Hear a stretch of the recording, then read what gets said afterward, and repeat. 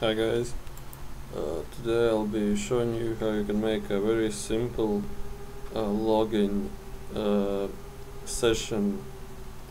For example, if you need to create a login page for like example a social blog or a simple login page or something with users, you should definitely learn this at the beginning. So right here we have a blank simple login PHP, and we'll be using it on live in this page and right here. So let's start. First thing we need to write a form, where will be the input and submit buttons. Let's center it, the form. Basically div tag is a field which is not a form and is not a table, but you can modify it as you wish, background colors, borders and everything. Alright, so let's write form action post sorry, method is post, to which sorry, here write to which file this form will be sending information on. In my case, you just copy and paste, but I suggest you use a much smarter system. For example, if it's the same file, you just make a variable same URL. I'll show you on how you can do it later. Okay, so this is the same file. Let's write input type or text name size equals 25, new line, input type equals password, name pass, size 25, and let's write in front name pass, and then you need the button, which is input type equals submit, name equals login, value, this is what is writing inside is login now. Okay, then let's do it like this. Once this is completed, let's just echo out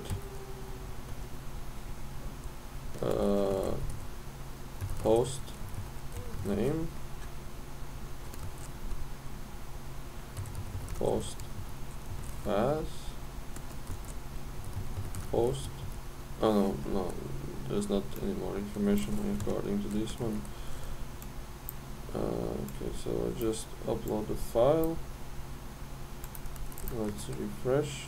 Okay, this means that there is a code error somewhere, and I believe this code error is right here because I never wrote like this before. And you just delete. If you write in double marks here, you leave any form of or anything in brackets like this, because otherwise the code will break down.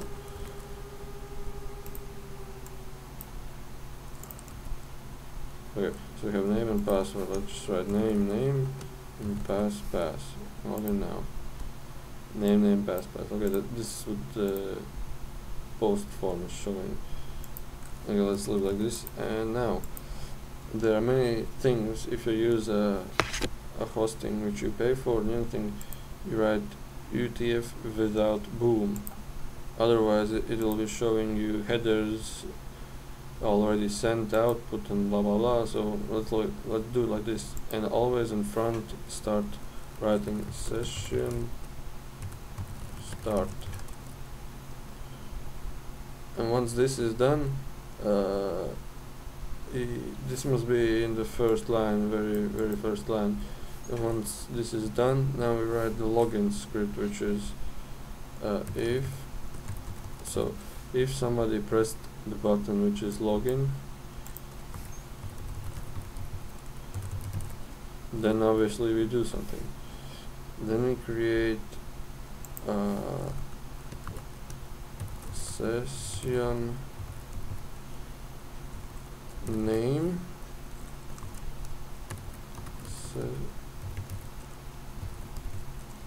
pass is equals to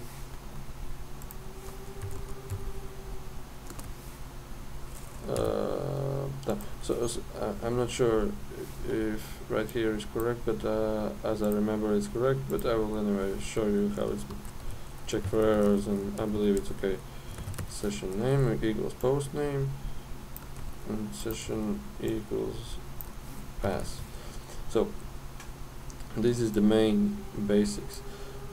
After this login is completed, we can get the name of this like here and like here, but let's do it like this, that user name equals, after login, username equals username. We don't show this anymore. And if we are logged in, otherwise we are not logged in.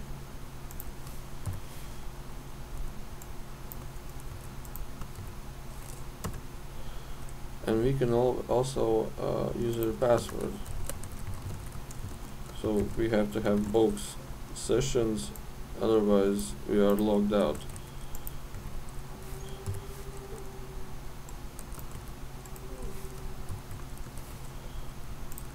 And then if we are logged in, we say welcome, I love you, username. Okay, so let's just check this out. I love you, dear YouTube watcher. And password is I don't tell you. Okay, welcome, I love you, dear YouTube watcher. That's perfect. So anyway, now that we have logged in, you can check whether the system works by refreshing the page. Okay, it works great. I don't know why in this server it refreshes 70 times. Maybe this is the issue because some plugins are here. But I love you, dear YouTube watcher, and that's perfect. Okay, so now we need to create a logout button. So once we are logged in, we should log out also. And logout button begins by writing echo. Sorry. There are many ways that you can write it, different types of logout systems or ways, but we just write it as simple as can be for you as a learner. Copy inside the same script, log out. And let's do it like this. Let's write question mark type equals log out. Remember this and remember this now. Now that we have started our session, we should destroy it afterwards. And let's do it like this. If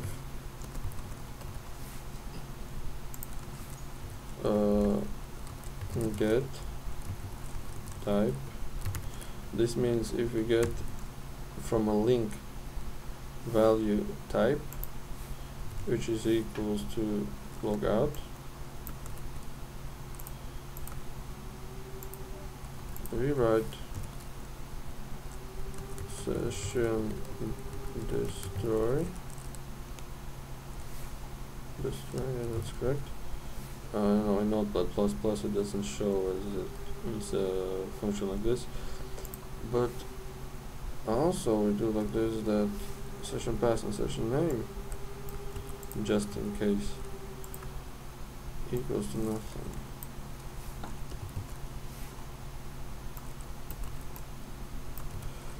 Then we write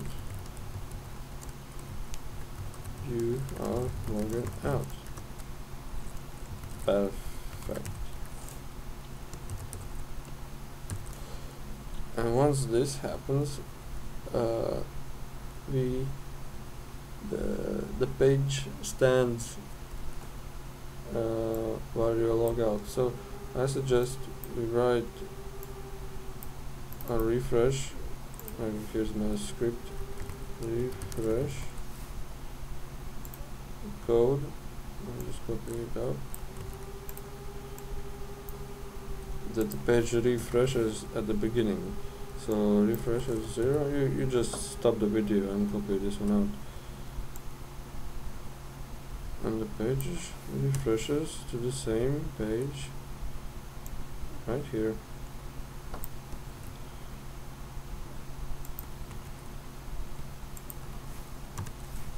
Okay, now let's test this one out. Oh, so you obviously still are logged in. You can log out now. Okay, we jumped very fastly back because we have 0 seconds. Let's leave it to 3. Post it back inside. My name is hello YouTube. Oh, sure. Password is I don't know.